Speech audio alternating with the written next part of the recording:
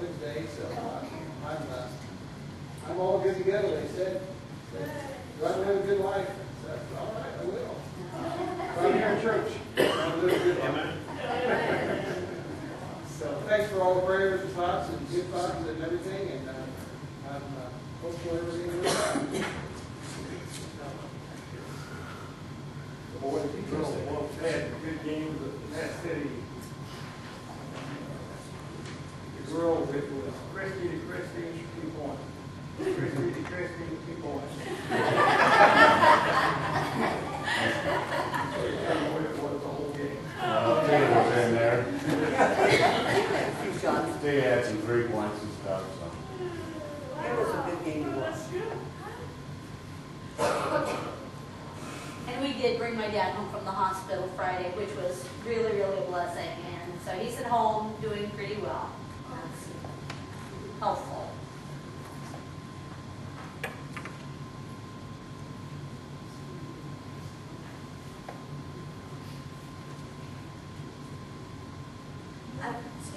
I wasn't here last week, so I don't know if you talked about the wonderful Christmas program that we had. I hope you did, because what I was going to say was we enjoyed it so much. The plays were great. I think the kids will remember that their whole lives. So thank you very much for all of those of you that helped with that, because that was a fabulous program. Thank you very much. With the children that we have, it's easy to do anything. They're so cooperative and know to act out. We're blessed. Thankful for the change in weather. 0 to 50, that's pretty good. We're not speaking either. Nice.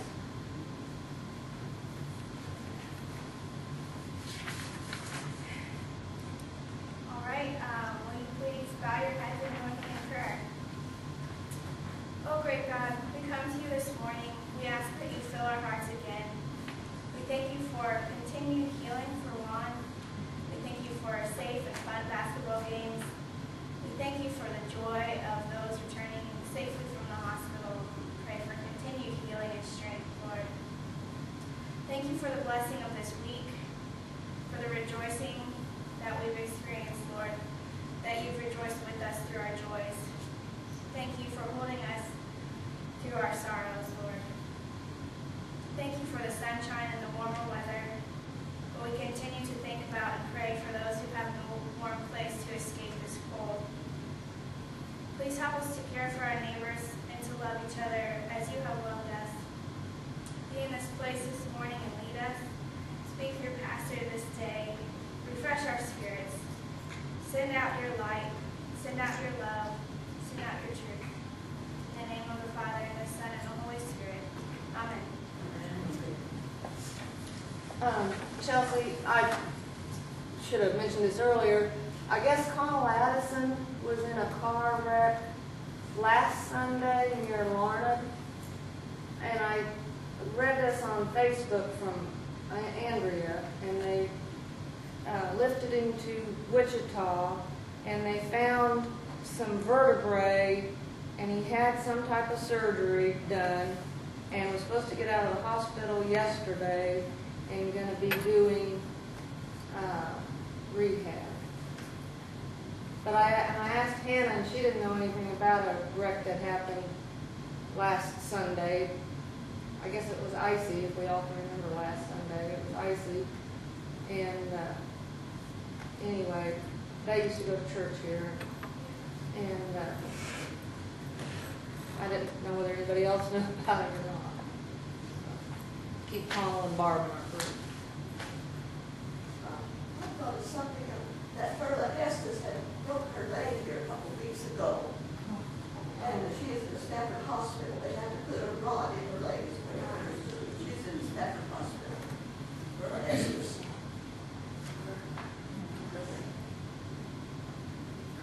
Continue prayers for both of them. All right. Next is we're going to sing together hymn 428 for the healing of the nations.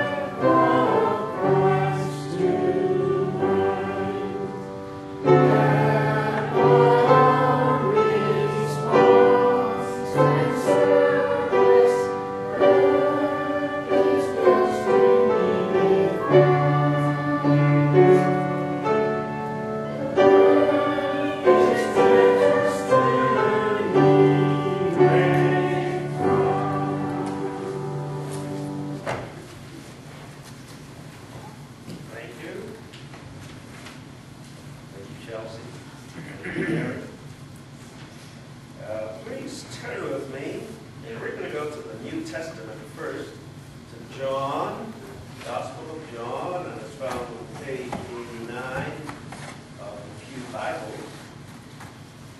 Page 89, it's chapter 1, verses 29 through 42. Chapter 1 of John, 29 through 42. Listen to the word of God. The next day, John saw Jesus coming towards him and said, "Behold, the Lamb of God who takes away the sin of the world. This is he of whom I said, after me comes a man who ranks before me, for he was before me. I myself did not know him, but for this I came baptizing with water, that he might be revealed to Israel. And John bore witness. I saw the Spirit descend as a dove from heaven, and it remained on him. I myself did not know him, but he who sent me to baptize with water said to me, He on whom you see the Spirit descend and remain, this is he who baptizes with the Holy Spirit. And I have seen and have borne witness that this is the Son of God." The next day again, John was standing with two of his disciples, and he looked at Jesus as he walked and said, "Behold, the Lamb of God. 2 disciples heard him say this, and they followed Jesus. Jesus turned and saw them following and said to them, "What do you seek?" And they said to him, "Rabbi," which means teacher, "where are you staying?" And he said to them, "Come and see." They came and saw where he was staying. And they stayed with him that day, for it was about the 10th hour. One of the two who heard John speak and followed him was Andrew, Simon Peter's brother. He first found his brother Simon and said to him, "We have found the Messiah," which means Christ. He brought him to Jesus. Jesus looked at him and said, "So you are Simon, the son of John. You shall be called Cephas," which means Peter, the rock. Please turn with me to Isaiah 49, verses 1 through 7. Isaiah 49, and that's found on page 644 of the Old Testament in the Pew Bibles. Page 644 of the Pew Bibles.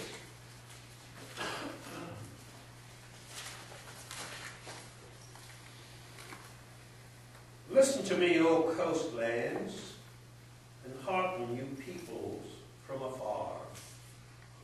The Lord called me from the womb.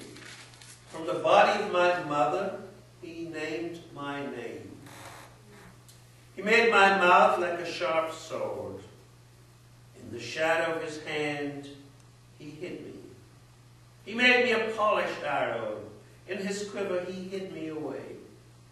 And he said to me, 'You are my servant, Israel, in whom I will be glorified.' But I said, 'I have labored in vain. I have spent my strength for nothing and vanity. Yet surely my right is with the Lord, and my recompense with my God. And now the Lord says, who formed me from the womb to be his servant, to bring Jacob back to him, and that Israel might be gathered to him. For I am honored in the eyes of the Lord, and my God has become my strength. He says, it is too light a thing that you should be my servant, to raise up the tribes of Jacob, and to restore the preserved of Israel. I will give you as a light to the nations, that my salvation may reach to the end of the earth. Thus says the Lord, the Redeemer of Israel and his Holy One, to one deeply despised, abhorred by the nations, the servant of rulers, kings shall see and arise, princes, and they shall prostrate themselves, because of the Lord who is faithful, the Holy One of Israel, who has chosen you. This is the Word of God. Thanks be to God. Those last words are very important. The ones, because of the Lord who is faithful, the Holy One of Israel, that's our God, who has chosen you.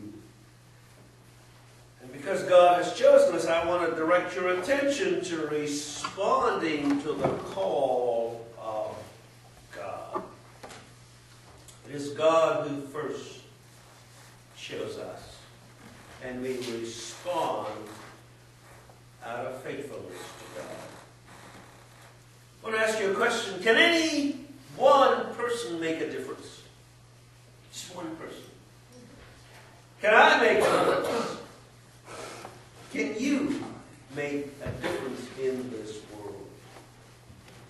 Well, the prophet Isaiah proclaims for all Israel to hear, listen to me. And we just read that in 49:1. Listen to me. Pay attention, you people. The psalmist confesses that the Lord has put a new song in my mouth. A song of praise for our God. Psalm 40, verse 3. Paul, the apostle, preaches that he, Paul, was called by God, by God's will, to be an apostle of Jesus Christ. And he puts it this way. Paul, when they wrote a letter in the old days, they put their names right up front. The first word is me, whoever is writing the letter. So the first word in this letter to the Corinthians, as he sent a letter to them, was Paul, summoned by the will and purpose of God to be an apostle. And an apostle is a special messenger, called to be an apostle of Christ Jesus. That's the way Paul put it, that he was called by Jesus Christ to give the message of the gospel of Jesus Christ. Andrew, the disciple, hears of Jesus from John the Baptist. He's a disciple of John the Baptist. And he says to his brother Simon, he says, we have found the Messiah. We have found the Christ. So Andrew brought his brother Simon to Jesus. Jesus took one look at him and said, well, yeah, you're Simon, but I'm going to call you Cephas, Peter, the rock. For those of us who follow God's call, we can all make a difference. Each and every one of us has been called by God to make a difference. And we do that because we are invited by God to invite others to a saving knowledge of Jesus Christ. You know, heaven's going to be a much nicer place because I took a friend of mine. It's going to be a nicer place because you took a friend of yours to heaven. And you and that friend, and I and my friend, we're going to be there for all of eternity, worshiping and praising the true and living God. Well, Israel was chosen for the benefit of the whole world.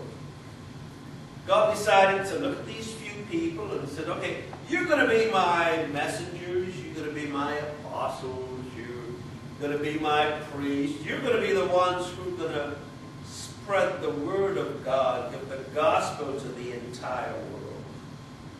And God told Abraham, when God gave him this mission, in Genesis 12:3, he says, all the families of the earth shall be blessed. Because of Abraham's obedience, you and I today are being blessed.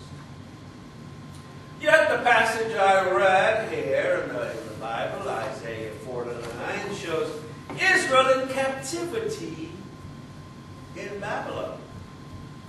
God allowed Israel's enemies to subdue and capture and enslave the same people. God said, you're going to be in charge, you're going to be sharing the word of God with all the nations, to the coastlands, to the ends, to the Gentiles, to everyone.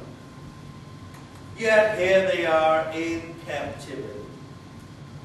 And God selects this young man, Jeremiah, to be a leader, to make a difference. We're in captivity. Now Israel was never faithful to the Lord. It was the Lord's faithfulness that allowed Israel to fulfill even a small part of the mission God had given her to fulfill. Well, God knew that when God called them. God knows that when God calls us to be in the army of God. And the Lord has called each and every one of us for a mission in life.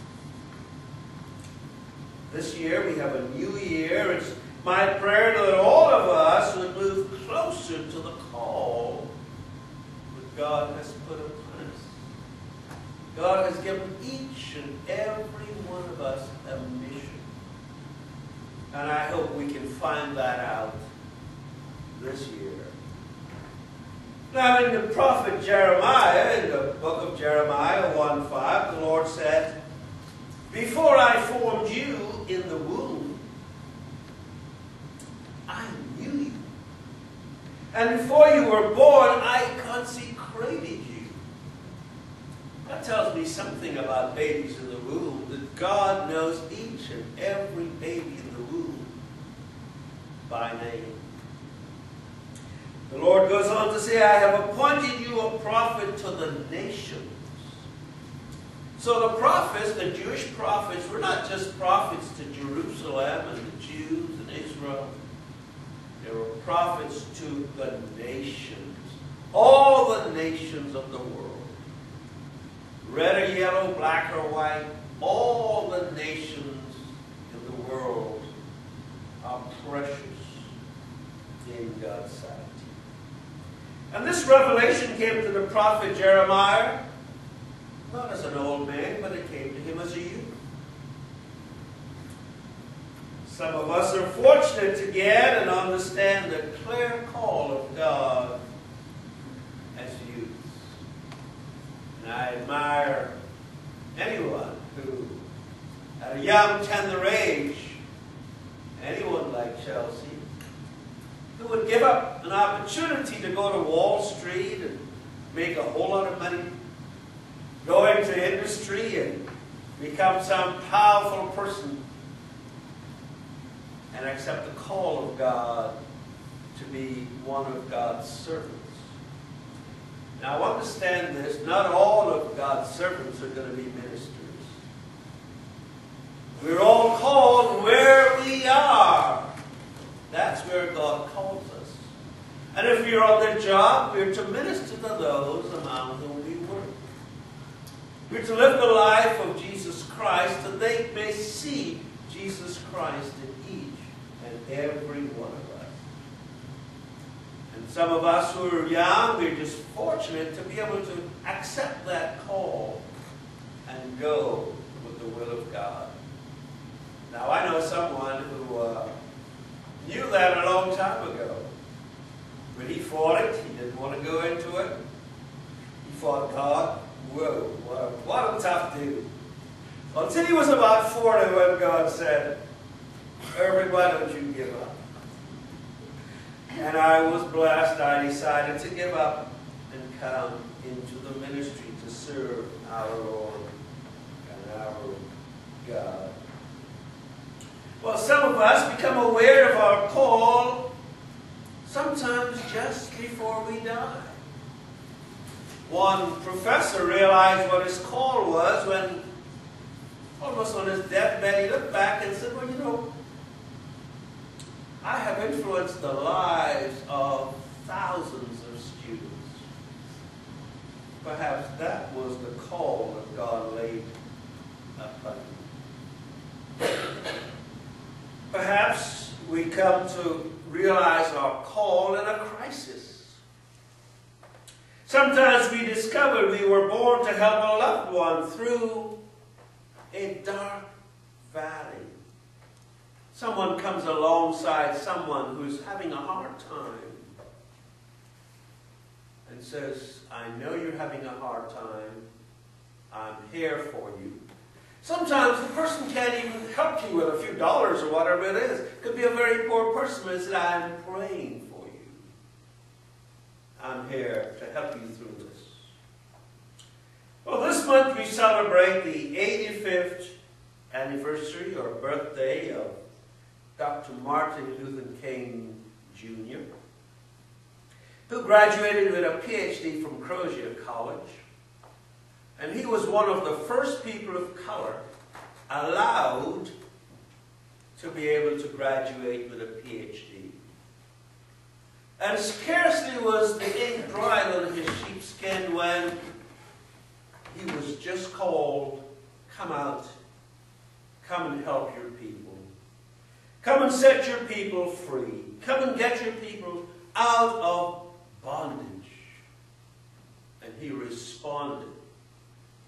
I mean, somebody with a PhD, I guess I could have gone out and made some money somewhere. But he responded to the call of God to lead his people out of bondage. The United Methodist Church this month acknowledges Human Relations Day.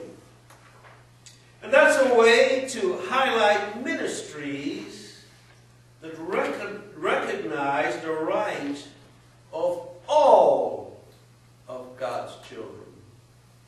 Human Relations Day. And it's a way to help all of God's people to fulfill their potential. So how does the church handle the release of the captive? As Jeremiah did, as Isaiah did. The release of so many. Today we have so many people of color, especially men, black men, who are incarcerated. And the fastest growing industry in America is private prisons. Some guy puts some money into a prison and he figures out, well, if I could feed all these black guys for $1 a day, I'll make some money. And then his son comes along and says, well, if you can feed them for 50 cents a day, we can make twice as much money. How does the church handle incarceration of all of these men of color in prison? How does the church handle the plight of 11 million undocumented persons, residents? I was preaching last night, and one of the seniors says, well, I'm really upset. We've got all these foreigners coming into our country. And, well, I bit my tongue for a start, being one of these foreigners who came in. And then it occurred to me to say, well, you know, just a few generations ago, you're now in your 90s, just a few generations ago, your parents were foreigners. And if you're not a Native American, an Indian, then you're one of the foreigners. We're all foreigners in this land. So how do we handle the plight of the 11 million undocumented persons? A few generations ago, did anyone have documents? I don't think so. So now that people of a different hue are coming in, where did the documents come in? So where do we stand on the issues that face our nation? How can we make a difference? The young prophets did. They turned to God. They asked for their mission. In fact, God gave them a mission. Prophets like Isaiah and Jeremiah, and even the Apostle Paul was granted a mission that changed the world and changed the nations. Well, for us, how do we stand? At our baptism, we were all called into service. When we were baptized, we were all called into service for the Lord. You say, well, I was baptized as a baby and I didn't know, I had nothing to do with it. No, you were sealed with the seal of the Lord, our Savior, Jesus Christ. And now that we're a little older, we must ask the tough questions. Why am I here? Why am I in church this morning? Big question, who am I? Who am I that the Lord has taken notice of me? What is my place in life? How can I be in the will of God? What is my place and position? What should I do? As Christians, we are in the Lord's army. It is good to take time to consider whether we have some sense of calling, some sense of being named by God, some sense of being born to some role in life, or simply of being the right person at the right time to help one of my brothers or sisters in Jesus Christ. Let us not let other things get in the way. Let us serve God rather than living in torment, not responding to the call of God. I assure you, when I was disobedient to God, my life was not the most pleasant of all. Not that it's the best right now, but it's a lot better than it was when I was not responding to the call of God. Let us ask in this new year, Lord, what can I do? Lord, what would you have me to do? Lord, why am I here? Give me my mission. Tell me what it is you would really like me to do. Lord, help me to respond to the call of God. Responding to the call of God. Amen. Let us now stand and repeat hymn 883. Let's repeat hymn 883. Hymn 883.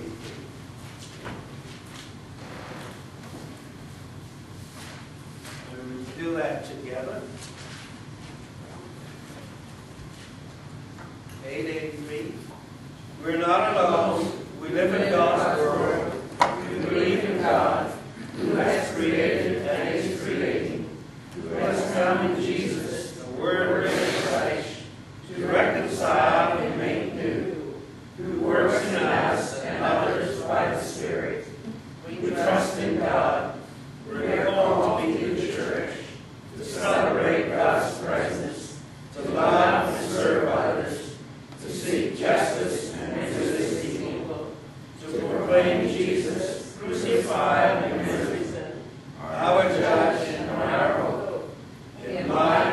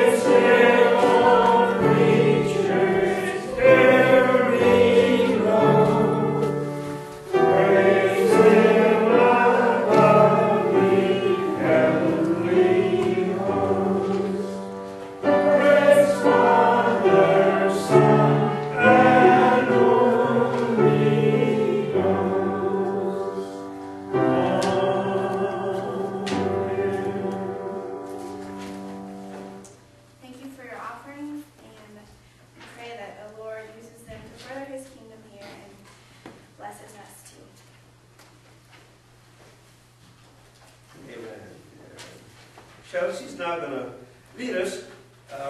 We have expanded our territory, or at least our bishop has, and please be seated.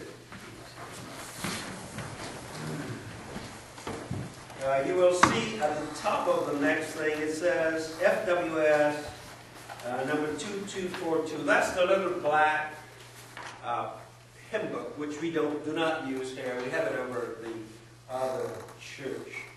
So we'll not worry about 2242. But Chelsea will come and please respond.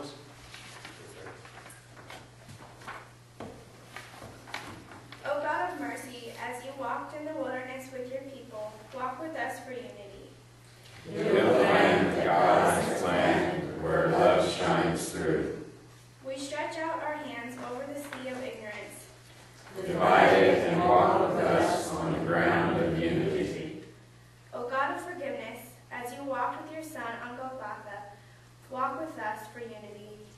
Build the land of God's land where love shines through. We carry the cross of unfaithfulness. Transform it with faithfulness and walk with us as we become one. O God of salvation, as you walked with the witnesses of the resurrection, walk with us for unity. Build the land of God's land where love shines through.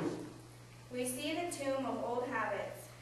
Bring hope out of the tomb and walk with us on the way of new creation. O God of unity, as you walked in the Spirit with the disciples, walk with us for unity. Build the land of God's land where love shines through. We speak the words of our own. Fill us with your Spirit and walk with us as we speak the words of heaven. Walk with us and we will walk with you. And build the land of God's land where love shines through. All right, our last hymn is This is the Spirit's Entry Now, 608.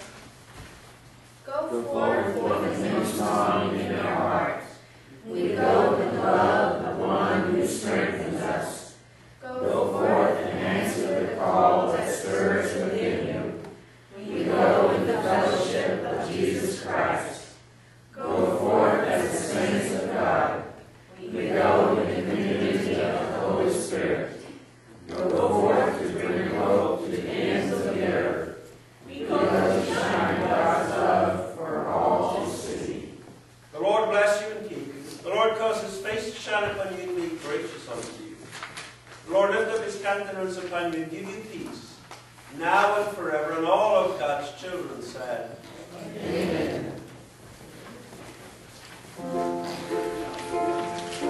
Get these to people before they run away. Christian. Tricia, run away. I'm talking. You guys just took that.